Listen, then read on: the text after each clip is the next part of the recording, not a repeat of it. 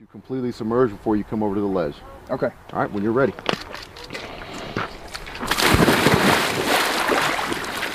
There you go. Get some good exhales. Water immersion was definitely something different. Good. I've never done something like that before, just like this course. I didn't really get the shock like some people had, but it was definitely something to be aware of, and stuff like that can always happen, especially in some of these training environments. So it was a good experience.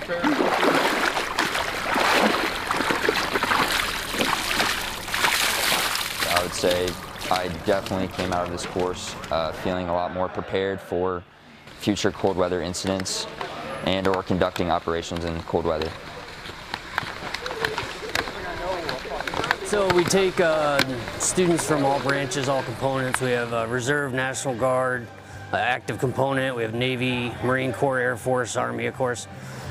We get them out here and we hand them the tools that are valuable with them through the system in the military. So the tents, the heaters, the Akio sleds, the skis, the snowshoes. Get them out in the environment, get them in the cold weather, into the moisture, into the snow, and we teach them how to use this and sustain with this equipment over an extended period of time.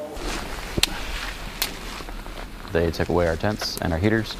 Then we went ahead and moved on to, all right, now we got to figure out where we're going to set up shelter, how we're going to do it, how to insulate properly with cutting down trees, laying down pine needles, whatever we need to do, and then using our tarps to go ahead and create the insulation, and then putting stuff on top of that along with snow to create a barrier.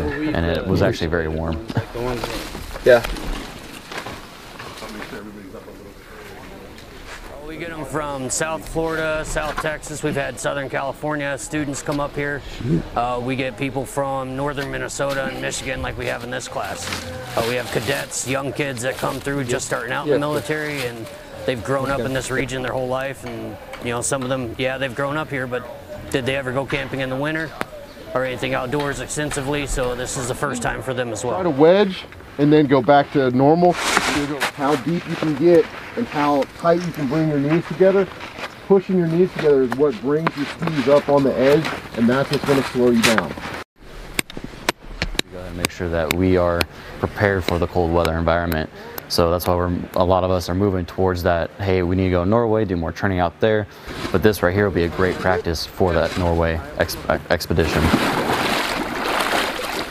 We try to be as open and workable with the unit as possible. So with flight times, transportation, unit cost, with supply issues, lodging, and all that. Fort McCoy has given quite a bit as far as lodging and CIF and supply issues and meals and all that kind. So they take care of the units and the students. If it's still usable, you've got extra toilet paper. No, it was a great course. I would definitely recommend it. I hope more people get to come. It's been an experience. I've loved it.